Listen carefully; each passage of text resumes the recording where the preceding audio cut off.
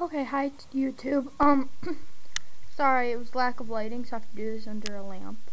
But I'm gonna show you how to delete an email from your iPod Touch.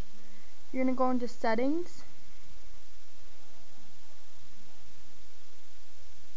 let it load, and then you're gonna scroll down to. I might block this part because I have an email in here I don't want you to see. Oh, wrong thing. You're gonna scroll down, you're gonna go to settings, and then it's gonna come up to this. You're gonna scroll down till you hit mail, contacts, and then calendar,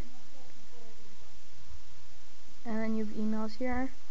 You click the one you want to delete, and then you're gonna delete it. You're not deleting it from the then it will come up with this, and then you're gonna press delete again. It's just deleting it from the iPod. You can re-enter it and whatever if you want. It's not deleting the actual email. It's deleting it just from the iPod. You can re-upload it or anything if you want. Okay, bye.